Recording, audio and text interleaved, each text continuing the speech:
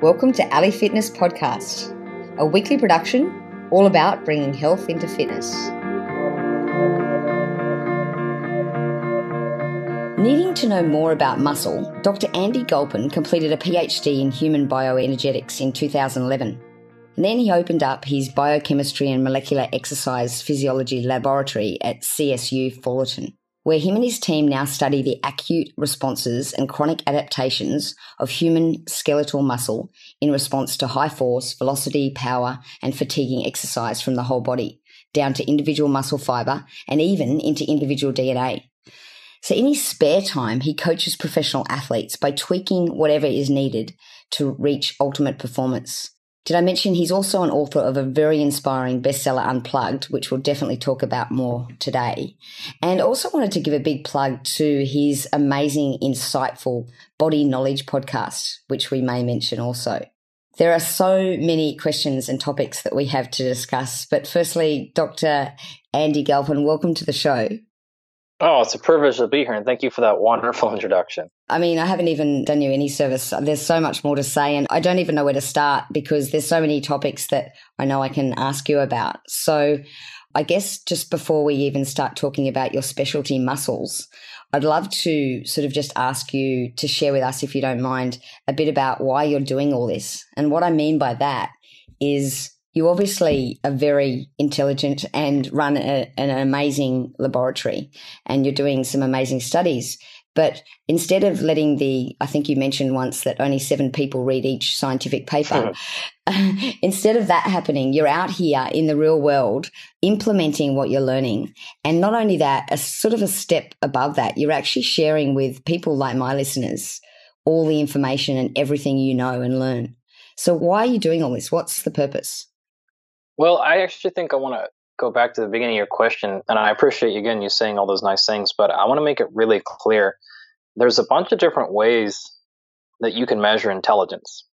And I mean, you were so gracious in calling me very intelligent, but according to all the metrics, I'm actually not. I didn't do great in school in terms of, GPA. I don't have a fantastic memory. And I want to say that to help people understand that the things that I'm doing, I'm not doing because I'm extremely intelligent. I'm doing them despite my below average intelligence in terms of the normal scholastic markers. I get what I get done because of my passion and my work ethic. And I really believe that people have different skill sets. My skill set is actually not intelligence and memory and high processing like that.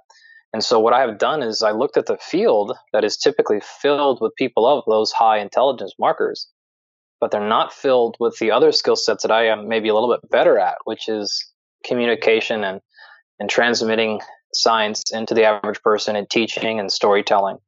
And I thought to myself, well, not too many people, I should say, is spending a lot of time on that end of the spectrum and helping people be inspired and educated and entertained with the current information. So I can sort of be a pseudoscience and act like a scientist, but I guess that would be the answer to your question. Is the reason I'm doing it is because I feel like I don't have a skill set. And so if I compete with these folks on those same grounds, I'm going to lose.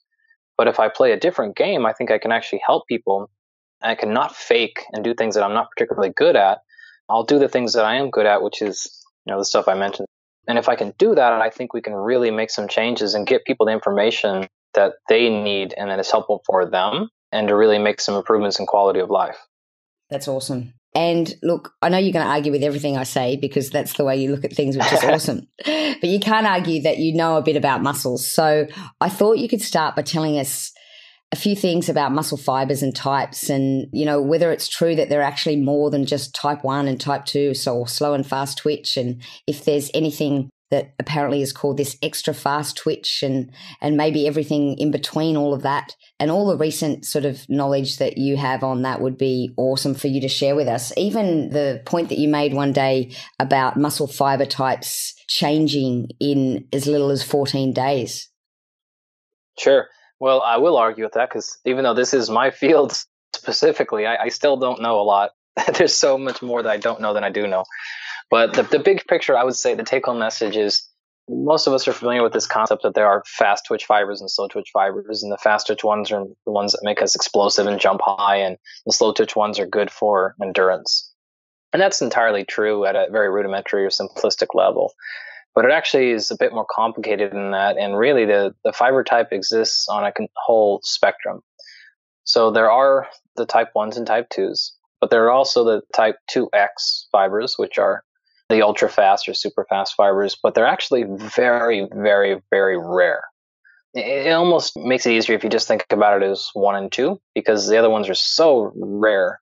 It's probably unlikely for any of you to find them unless you're actually extremely unhealthy or in some sort of pathological condition.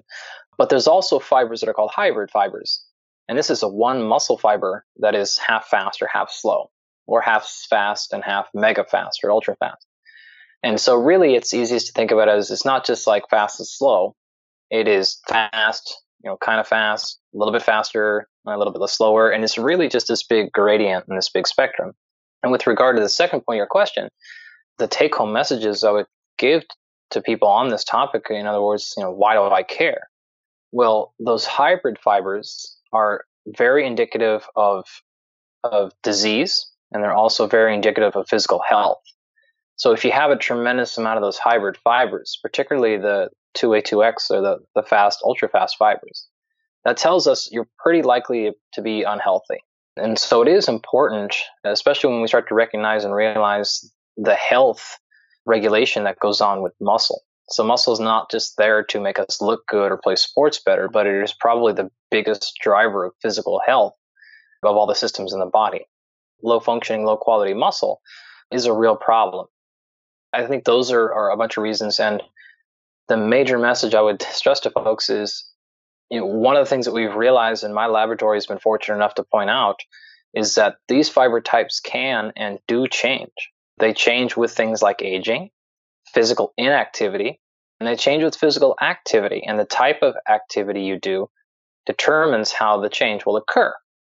What I would say is everything that you do physically matters. Things you don't do also matter. So we have to keep in mind that, when we don't feel like working out or when we don't feel like doing things, even if it's once a week, you can get it in. That's better than 0 times a week. And that's really going to play massive dividends because, as you alluded to, in extreme situations, we can see fiber types change, go from fast to slow or slow to fast. They'll go both directions. And that can happen in as little as a few weeks. For most people, it's probably more like 4 to 6 weeks. But that can still happen under those circumstances. We've also seen nutrition, particularly like high fat, high sugar diets, can alter fiber type composition, carbon dioxide concentration. So everything you do matters with physiology. There's no free passes. Everything affects everything else. So every little bit of good nutrition you can get, every little bit of good physical activity you get, it all adds up. And over the course of 40, 50, 60, hopefully 80, 90 years, that's going to have a real impact on your physical health all the way down to the muscle level. Yeah, and the study that you did with the twins was amazing. Can you share us a little about that? Sure. So we were fortunate to identify what are called monozygous twins. So these are two twins that have the exact same DNA.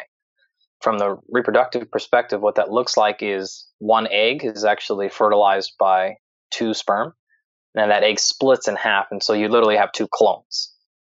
They're both born. This is identical twins. This is why you look exactly alike. So the nice part about that from a research or scientific perspective is you literally have 2 of the exact same people.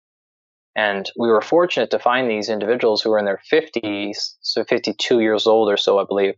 And one of them had been basically, played sports and was pretty active through high school, and then hadn't really exercised the following 30 or so years. And the other twin had played sports in high school and had continued to do marathons and Ironmans and triathlons and things like that. So we had a perfect, just amazing study that gave us control of genetics versus lifestyle. So how much of these markers are determined by your DNA and how much are determined by your physical activity. So, for example, we took blood markers, bone density, muscle biopsies. We did performance and endurance and strength and power and a whole bunch of items. And what we wanted to identify was twofold. One, what were the markers that were different between the 2 twins? If so, if they were different, how much were they different? And this gave us a pretty good indication of Is it your genes or is it your training? And if it is your training, how much? Is it changing at 2% or is it changing at 8,000%? What's the relative expectation between differences? And we found a bunch of really cool, interesting data. The athlete, the trained individual, was expectedly much lower body fat percentage, cardiovascular health, VO2 max, blood lipid panels, blood pressure, all that traditional health stuff was far superior in the endurance trained athlete. However, his muscle quality and his strength were actually worse than the untrained athlete. And when we looked at their muscle fiber type, the athlete was about 90 or 95% slow twitch, which is exceptionally high. And the untrained athlete was more like 50, 55% slow twitch. And so that right there tells us not only is it physiologically possible, but it can happen to a very, very large extent given enough time. And so I think that gave us a bunch of insight into saying things like, look, going for a jog, a couple of times a week is definitely good for your cardiovascular health. If that's your only exercise modality, you're not going to be extremely healthy because that's not really going to take care of the things like strength or muscle quality. And from the other person's perspective, the other twin's perspective, he definitely needed to add some exercise into his health. So in addition, we realized that, your muscle fiber type is extremely plastic and changing. And actually, and this is groundbreaking news for you, Allie, we just got this data back this week, so I've never told anybody about this. But we ran some gene analysis data on them, and the trained twin had a much lower level of muscular inflammation. So the untrained twin had a lot of inflammation and a bunch of different markers that were pretty surprising. So hopefully we'll get the rest of those data out and published in the next few weeks, actually. But a bunch of really cool information came from that study. That's really interesting. I guess the inflammation didn't really surprise me, given that obviously, we could probably assume that he was potentially doing too much endurance. It would have been great to have a triplet there with someone in between just to see how that panned out. A question about that. Awesome. A triplet there, just lift the weights. That would have been awesome. Unfortunately, you couldn't arrange that. But an interesting question I have there would be if that athlete, and I know you're just going to have to sort of take a guess here, but if that endurance athlete combined strength training with his training, do you think you would have got different results? Oh, yeah. I would imagine it would not have influenced his cardiovascular markers at all negatively. I think he would have been probably pretty much about the same. And I think his muscle would have been a lot healthier and he would have been a lot stronger. And I think that for him, just adding maybe once a week into his regimen would have been sufficient over the course of 30 years. I think it would have put him in a very, very good spot. And do you think perhaps even less endurance running and more strength would have even been more beneficial? Yeah, absolutely. I think his performances would have been better. He would have been able to pack on a lot more volume if he wanted or not. Either way, I think he would have been a better athlete, and I think he would have been a lot healthier from the collective definition of health. Absolutely. Interesting. Oh, wow. That's also interesting about the inflammation. And thanks for sharing with that. So I've got to talk to you about your awesome analogy that I've heard you talk about a few times and write about, and it's the analogy of the baker versus the cook versus the chef. And I was hoping you could sort of briefly explain that and then tell us how you use that with your athletes. One of the things I try to focus on is taking information and helping people understand the greater understanding behind it. And so what I mean by that is with nutrition, it's very easy to understand because it's so confusing. And that sounds like I just contradicted myself, but I said it that way on purpose. It's understandable why people are so confused, but just keep stepping back and keep zooming in. So actually, they're saying the same thing, but they're coming at this from perspective. And there's a difference between individual truth and how I put this into practice. And so what I mean by that is oftentimes we're not discussing whether we're talking about the actual data themselves or the information or the fact, or are we talking about implementation across your people you work with, across 100 million people, across 2 million. What are we talking about here? Because those are different things sometimes.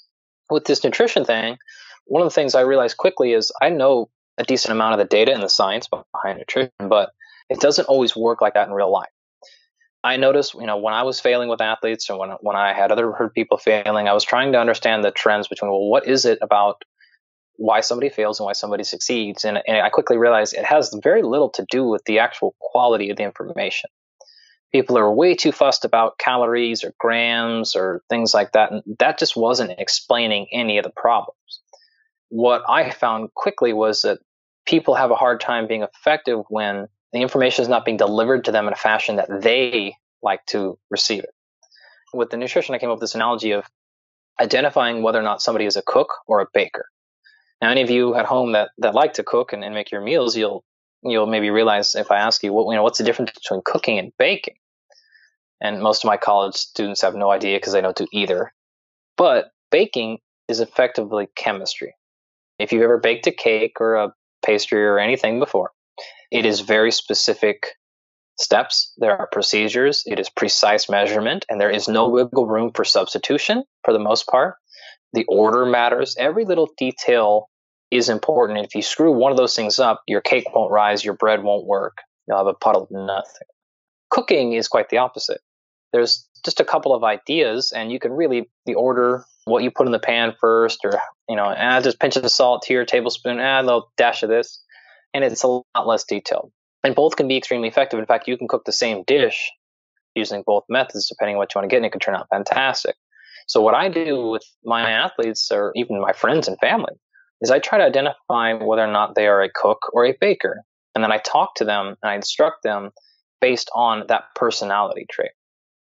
So what I mean by that is, if I feel like somebody is a cook, then I'm probably going to give them one or two pieces of information or some concepts. So, hey, I want you to make sure you have vegetable every time you eat, and make sure you eat protein every time you eat. And that might be the only instruction I give them. Or I might say something like, here's the goal. I want you to get to about this many pieces of fruit a day and this much stuff of this. And just, it's very, very simple. I do not prescribe calories. I do not prescribe time. I may say something like, I want you to eat, as often as you can, every couple of hours or something like that. And I want you to do blah, blah, blah. So I can still get to any of the ideas that I need to get to, but it's really more of a concept base. If you give that, though, to somebody who identifies as a baker, they're going to freak out and it's not going to work. Classic example is I am general nutrition, more of a cook. And so if you tell me to walk around and you talk to me like a baker who needs extreme instruction, absolute precision, and you make me carry around a weight scale and I have to have a timer go off, and I eat every 3 hours when my buzzer hits, and I don't eat at 2 hours and 59 minutes, and I don't eat 3 hours and 2 minutes, I eat exactly at 3 hours, and I measure 6.5 carats or whatever it's going to be, I am going to react adversely to that. I'm not going to follow it. It's going to be too much work. It's going to be a pain in the ass, and I'm going to eventually give up. But a baker is going to give up when you talk to them just in general concepts, because they actually want that level of detail. It actually gives them a relief and sense of like, whew, we have a plan. We're on board here. So people who are planners, people who are, type A's or ACDs, they tend to be more of like a baker, and they want tremendous instruction. They want a lot of detail. People who are more laissez-faire are going to be a cook. I might have two athletes, one who's a baker and one who's a cook. They might be literally eating the exact same thing, but the way I discuss that and communicate that information to them is completely different. And I set them up, hopefully, in the best position for them to succeed. That's awesome. And I assume also that depending on what you do, you may flip between a baker and a cook. Like, for example, I'm sure, even though you mentioned you're a cook, I'm sure you're more of a baker when it comes to in the lab doing the scientific stuff. I'm actually more of a cook there, which is why I employ a lot of bakers to work actually in the lab. Oh, gotcha. Okay. For that exact reason. Yeah. So right. I do the high level things, hey, I think we should approach this problem this way. Here's a creative design. This is what we do. But they're actually the detail, because I'm actually quite poor at those things. I can do it, but it takes a lot of energy out of me. And so I put people on my team in places where they're going to succeed, so that the bakers that are very good like that are in baker roles. And the cooks that are not good, I don't have them do baker jobs. Yeah, right. And Dr. Galpin, you're often called in to help an athlete just tweak to get that full performance. And when I say called in, there's normally a team that's involved, like different coaches, and they sort of call you in. Can you give us a bit of an example of where you've been called in and you've used this approach and it's worked quite well? Oh, man, basically every time. Well, I actually have a fighter, a UFC fighter, who's just started his camp. He's fighting Scott Holtzman. He's fighting December 9th. He's definitely a baker. He's actually very educated in nutrition. He's very sharp. He takes rigorous notes almost every day of everything he does. And he's got detail. He'll look back to his training logs, and he's very, very detailed. And he's a blue collar guy. He wants instructions and he wants to go to work. he likes having a plan in place, and he's just very, very sharp. So I come in with him, and this is actually the third fight I've worked with him on. In the first camp, actually, I screwed it up. Like, I gave him too much salt, for his weight cut stuff and his other stuff, and it didn't work out great. But he was actually happier to be oversalted than he was to not have a very specific plan. So he was actually happy. He's like, oh, okay, this happened. But, he was like, I was just so relieved. There was no anxiety. There was no guesswork. So the second camp worked perfect. But now this is his third time going through it. I started with a very specific plan. I didn't know what it was going to be because, it's all just guesswork.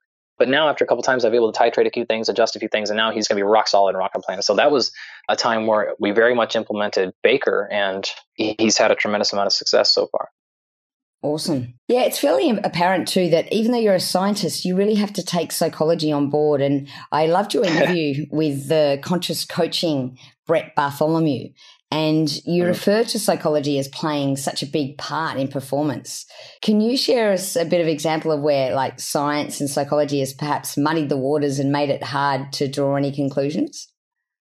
Yeah, well, as Brett would always say, we got to remember, these are people too.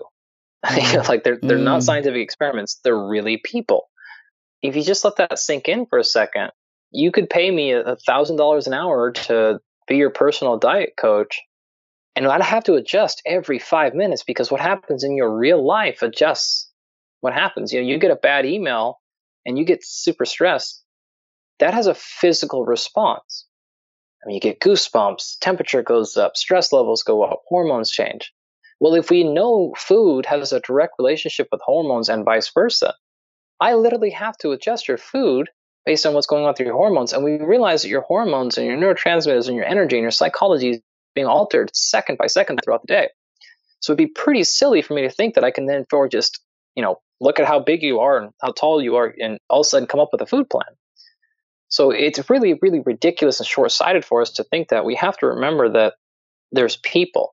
I could give you 100 real-life examples of these stories where I had one particular athlete who's an Olympic athlete, and she loves to do this particular weight cut thing when she's getting ready to weigh in before competition.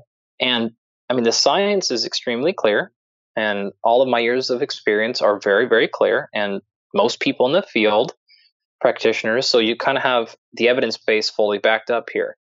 Science, your own personal experience, and most authorities or experts in the field are all in agreement with this concept.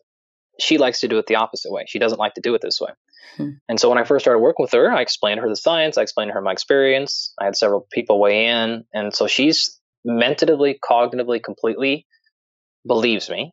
And she's totally on board. She's amazing. She listens. And she understands that this is not the best way to do it. And so the first time we did it, she wasn't happy, and I could tell.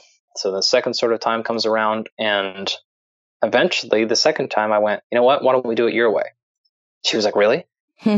Because what actually happened was, like, I was on the phone with her and I hung up, and my wife was listening, sitting next to me. She looks at me and she's like, she doesn't want to do it that way.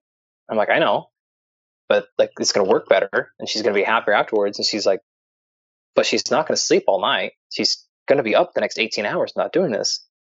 I'm like, shit. You're right. So I called her right back. I'm like, do it your way. And she's like, really? Oh my God. I'm like, she's like, is it going to be way worse? It's slightly worse. It's significantly worse.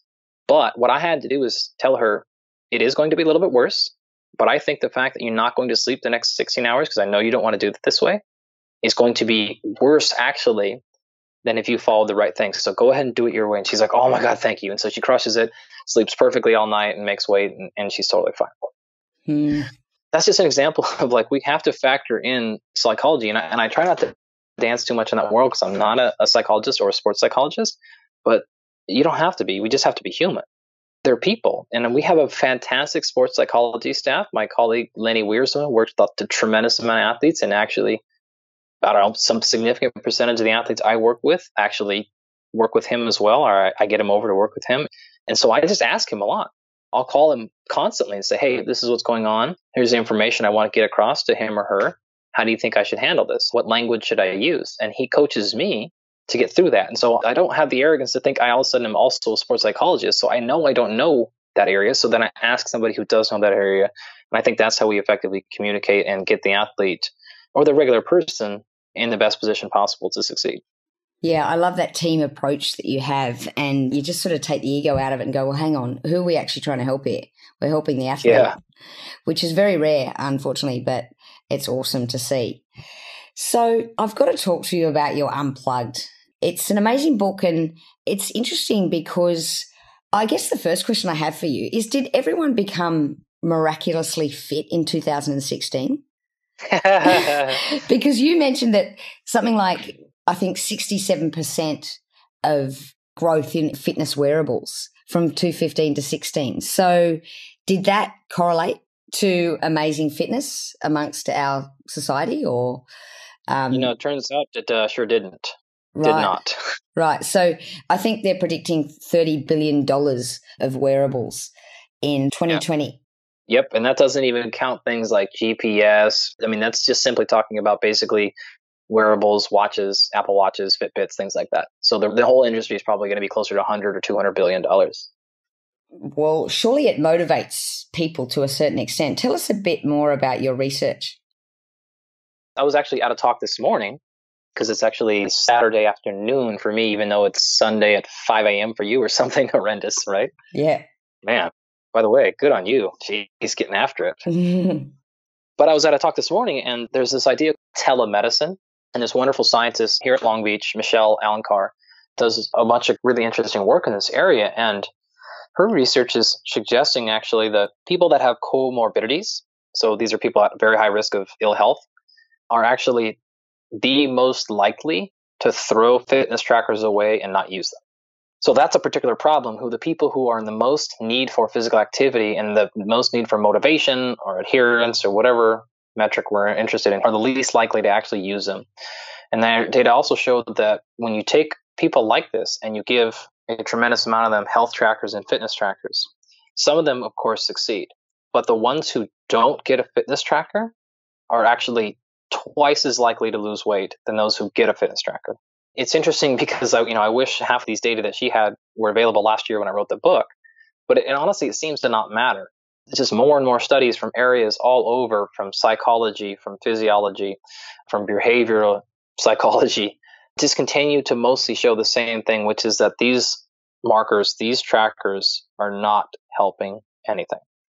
That doesn't mean they can't be useful at all, but they're not working. And in fact, the vast majority of them are demotivating or sending people in the wrong direction.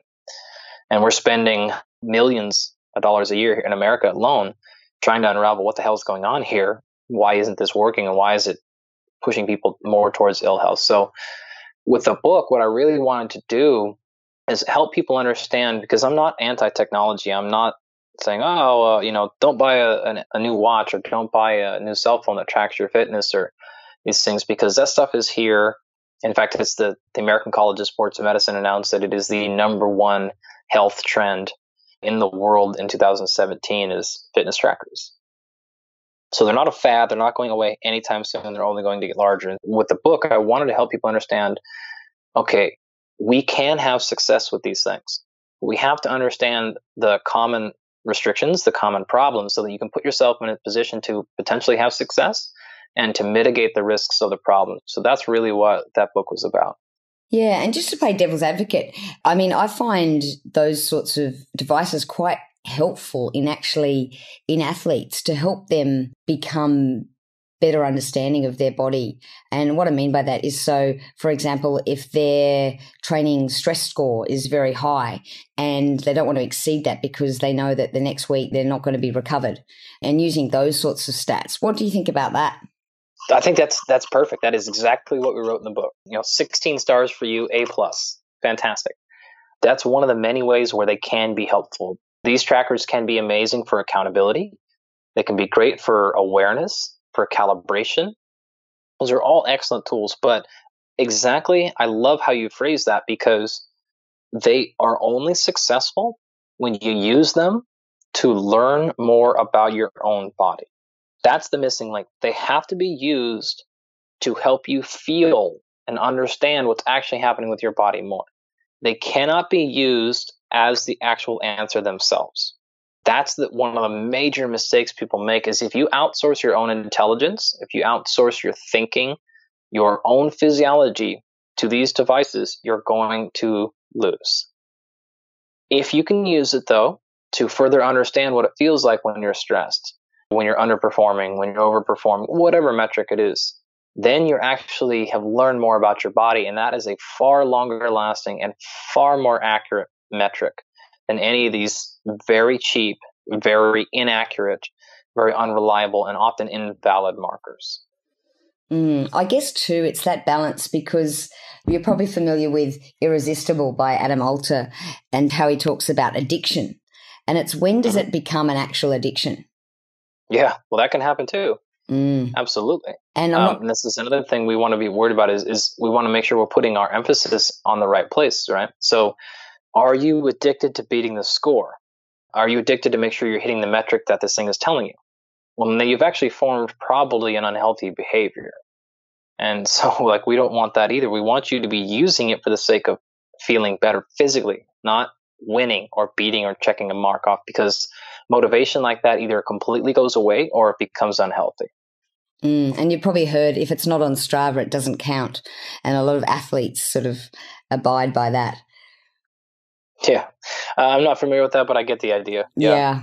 I don't use Strava, so I'm not sure. But I loved your book, and it's just great to be able to take the devices away, use them, and then see if you can take them away. And I love that approach, and I really recommend that to our listeners. I want to ask you, and I'm a bit sort of scared because I know you're going to say it depends, but Ali Fitness Podcast is all about bringing health into fitness. So I guess it depends, and there's a lot of individual factors. But given everything you know, what advice would you give to our listeners who are aiming for longevity, health, and fitness? We can do that one. Okay. I think that's a lot easier than what people think it is. So yes, it depends, but there's some benchmarks we can go after. And one of the underlying principles, or overarching principles, I should say, of the book is the fact that this is the more important conversation, I think. These are the things that are going to really help people, not the other little minutia. The detail is actually what probably inaccurate for the most part. And if it's not inaccurate, it's generally not going to be useful. So let's have bigger conversations about redefining what health means and redefining the bigger picture in the landscape so that people can go, okay, well, I can't do A, B, C, and D, but I can do E.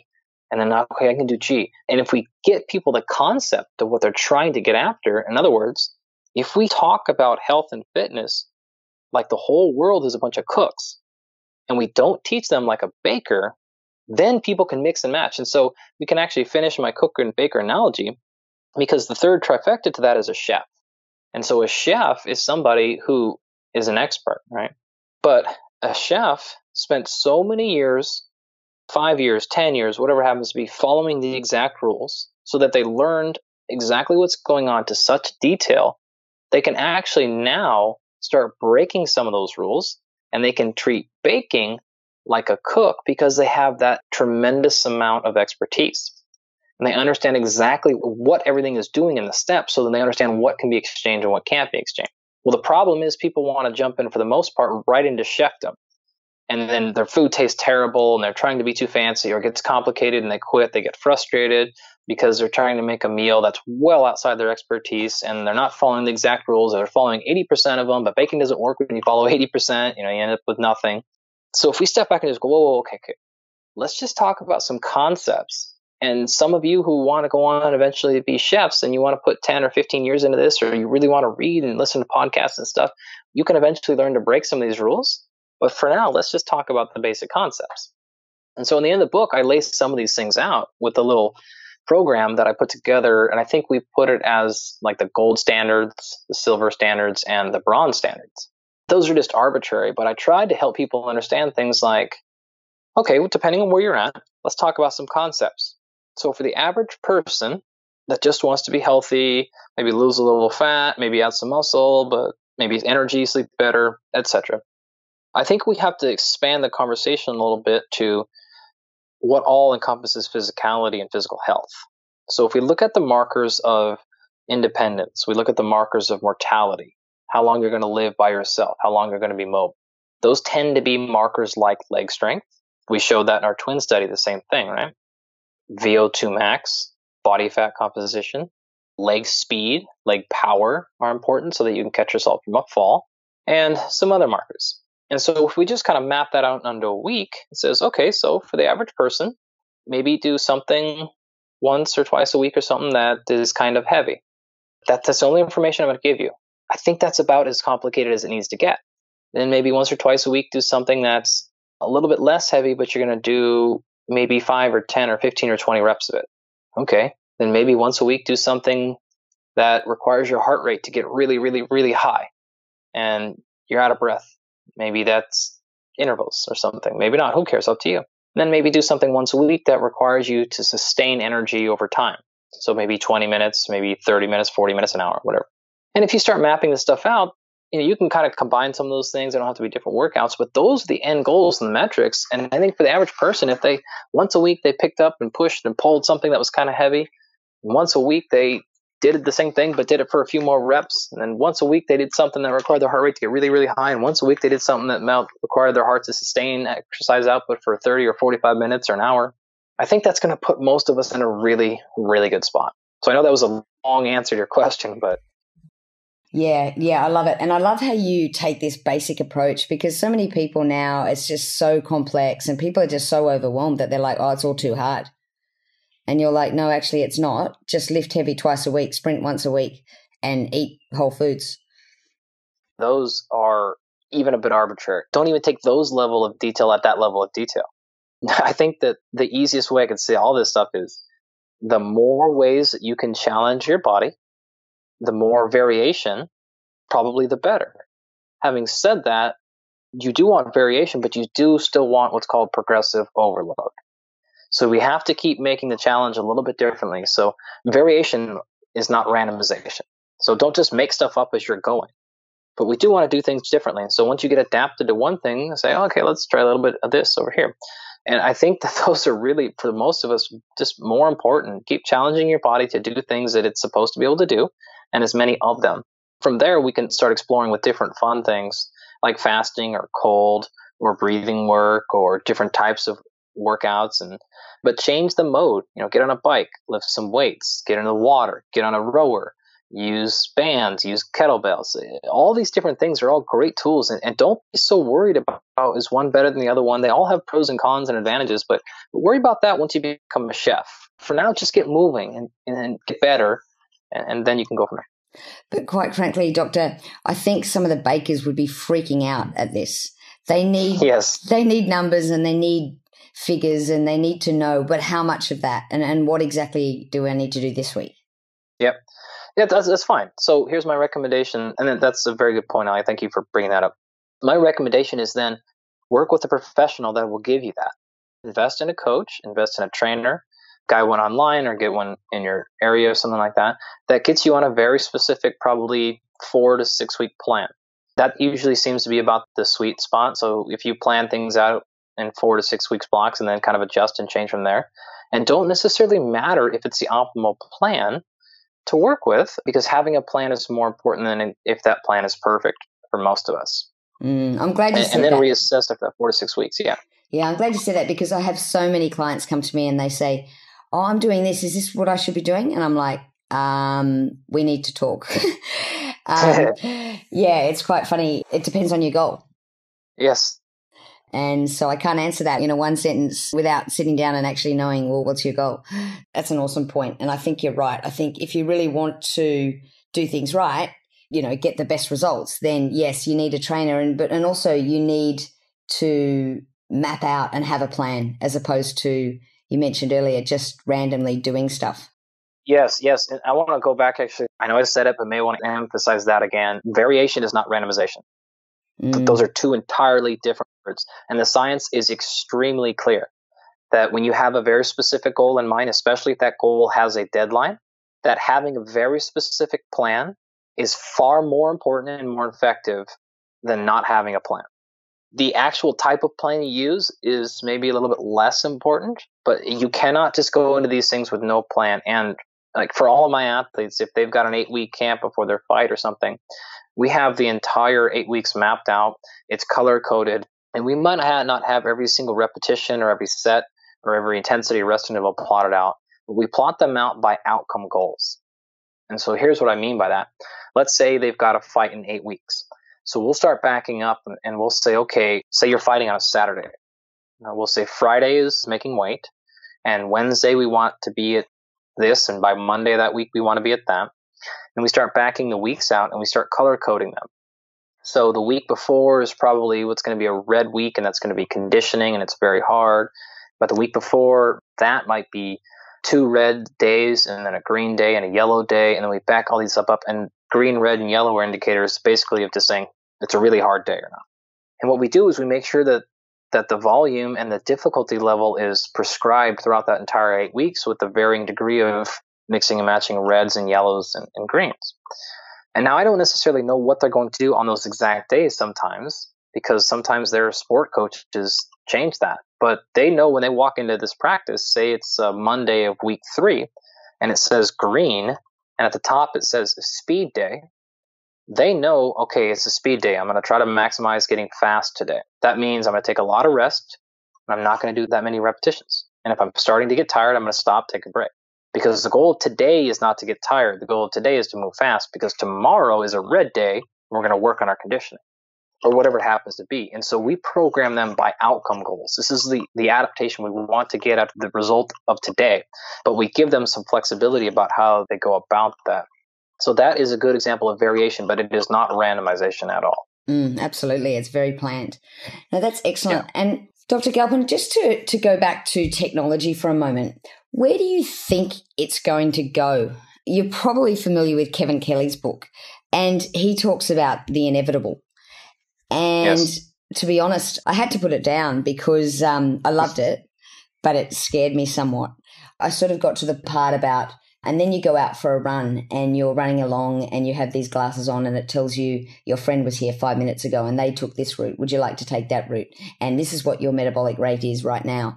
And here I am in nature getting overwhelmed by these stats. Do you think it's going to go there? Oh, no doubt. It already is there for the most part. I mean, I was just at that technology conference today. I work with the Special Forces here in America and DARPA and a lot of other companies that are in these things. They're colleagues at NASA, and we've done some stuff with NASA. And we already have some pretty amazing artificial intelligence suits that are just basically T-shirts and undergarments that you put on, and these are going to measure everything from your sweat rate to your emotional state to anxiety and things like that. And this is all going to be integrated into artificial intelligence. And these programs are already around. Some of them are actually going to be built into exoskeletons, so they'll physically move a part of you or not a part of you. So it's not a question of if that's coming. That is all inevitable. All right here. Yeah, it's all here. And a lot of these things are actually on the market already in various forms. So, Ali, we're not even talking about 30 years from now. I mean, depending on what country you're in and your income, you might have some of these things already. And this is actually another reason why we wrote the book, is to say, like, you better learn these things now, because it's going to be very, very hard to say no to that stuff when it gets here. One of the lessons that my dad taught me was, before you go and walk into a physical challenge, you make your decision about what would have to happen for you to say no or stop or quit, and what wouldn't be a reason. And you make that decision before you get into the middle of it, because if you try to make that decision halfway through, you're going to make very stupid decisions. So you have to be able to look at this stuff objectively. And this is really what we talked about in the book, is we got to make that decision now. Decide what are your ground rules. What are you willing to give up? What are you not willing to give up? Understand the consequences. Understand the benefits too. And put yourself in a situation so you don't wake up one day going like, oh my gosh, I haven't gone for a run without my AI glasses that tell me everything what to do in 5 years. And all of a sudden I don't know how to jog when my battery goes out, or I don't know how to coach. I don't know how to train an athlete when the software system I use isn't working. And that's going to be a real problem. And this doesn't even get into the fact that the vast majority of things are, as I mentioned earlier, they're extremely inaccurate. They're not telling you the correct information. They often are reliable, but they're also almost always invalid.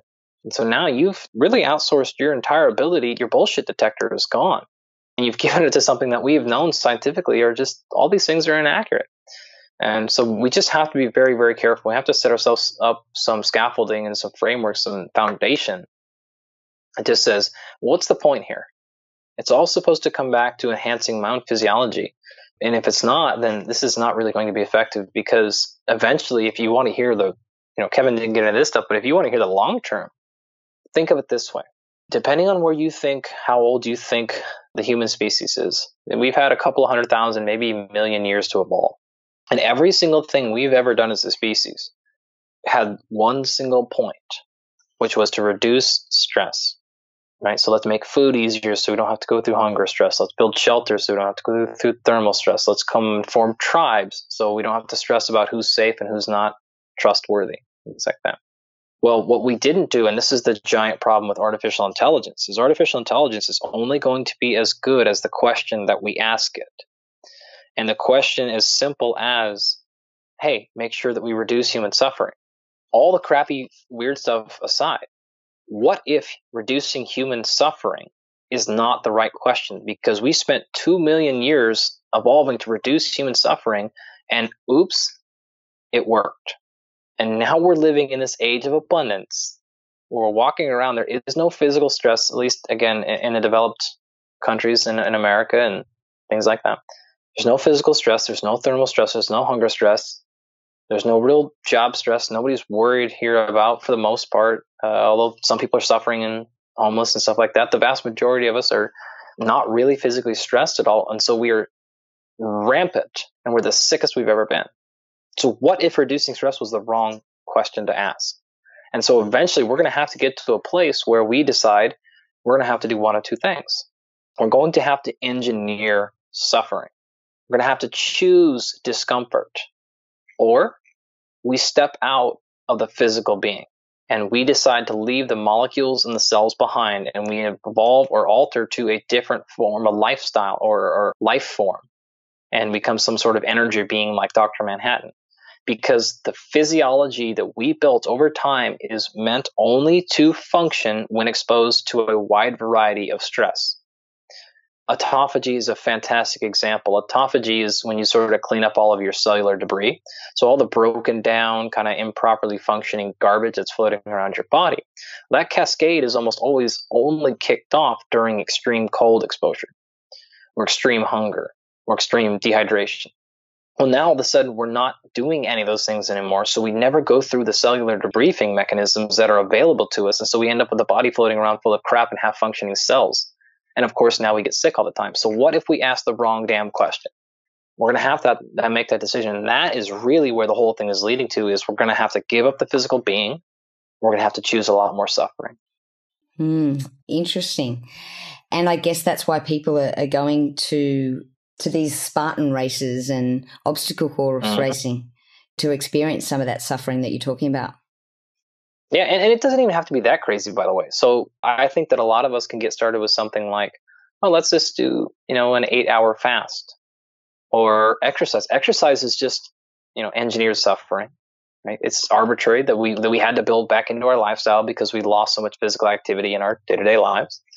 So it doesn't have to be crazy, although some of us may need these extreme suffering things, but maybe some of us that is just simply taking a cold shower. That's a good start. Yeah, so that's the future of technology. But what about the future of, I loved your interview on health from a sort of high level perspective. You talked about the fact that 97% of our healthcare, or at least in the US, is all about treatment. And there's actually only 3% given to prevention. Yeah. Where's that going? My opinion is that we have to separate healthcare from health prevention. And I mean that from a logistics and a legislative perspective. Physicians are no longer the people that we go to ask about diet and health and exercise. They're the people we go to when we are, hey, I've got diabetes. Hey, I've got cancer. Hey, I've got some disease. So they can treat and manage the disease. But they have to step completely out of the prevention perspective because they don't know what they're doing. They're simply being asked to know too much information. And just like we talked about at the very, very, very beginning of the show here, I'm like, I don't know that much information about exercise and health, and this is what I do.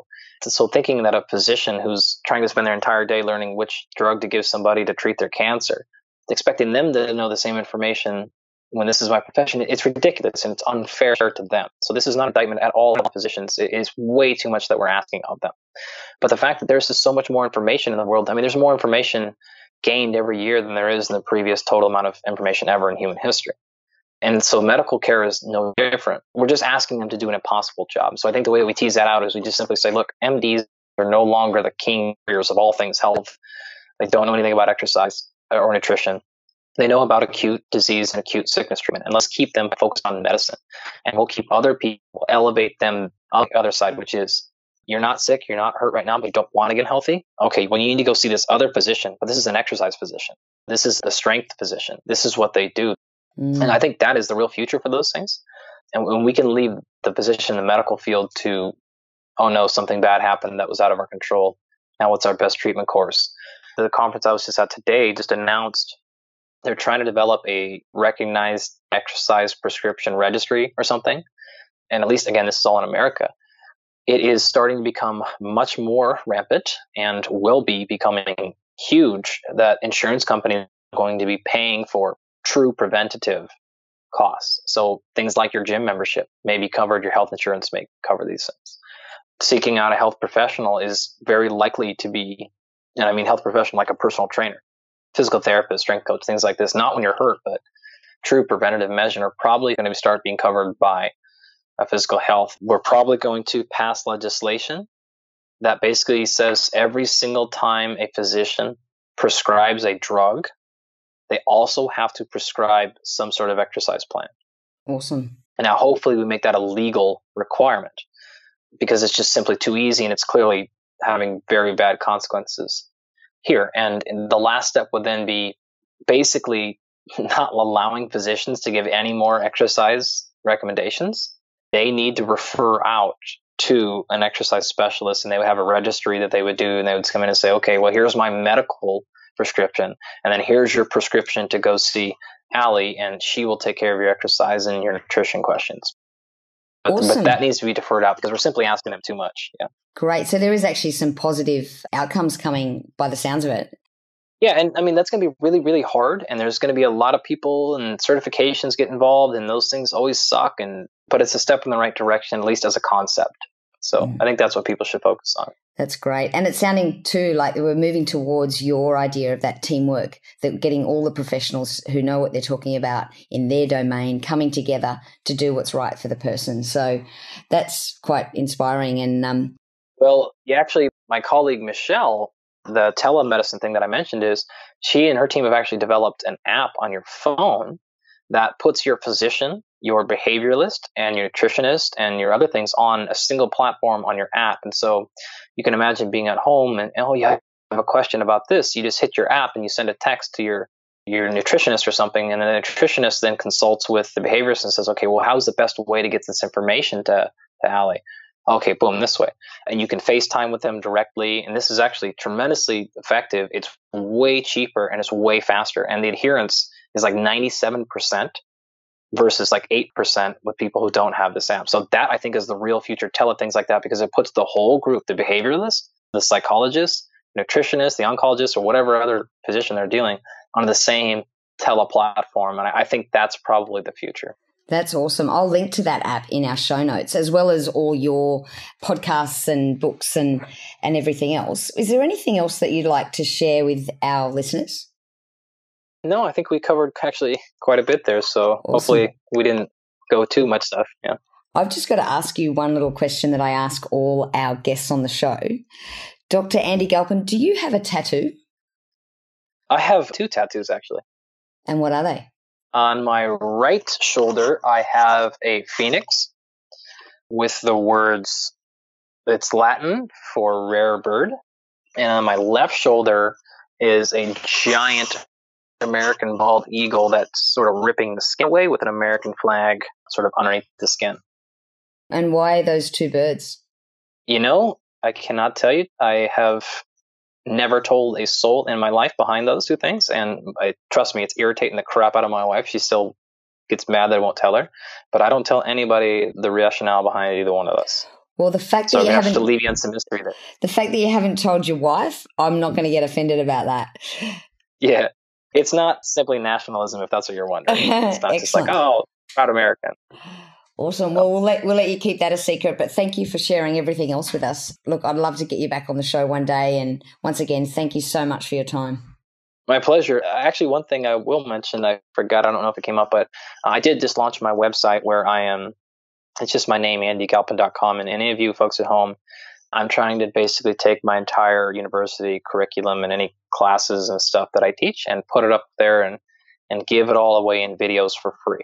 Wow. So there's no newsletter, there's no membership, there's no thing you have to sign up for and paywall. There's absolutely nothing. And part of the reasons I wanted to do that was specifically for people in countries outside of America and England, Australia, and things like that, where they just don't have access to things and they can't afford $1 for a video or anything like that. So those are and will always continue to be 100% free. And there will absolutely be the only barrier to entry is if you have access to the internet. That's awesome. So all of my health, all my nutrition, all my exercise stuff will all be up there. And there is a Patreon account linked to it. So any of you that, if you like the videos and you're enjoying them, you can feel free to contribute. But I don't want you to not pay rent or be struggling financially to contribute. So if you're in that case, just enjoy, learn information, and become a healthier, better person. And that's payment enough.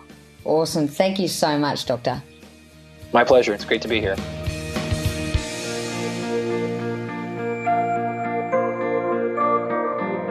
For all the resources and show notes from today's episode, please go to www.ali.fitness. If you liked today's episode, please show your appreciation by going to iTunes, give us a 5-star review and subscribe.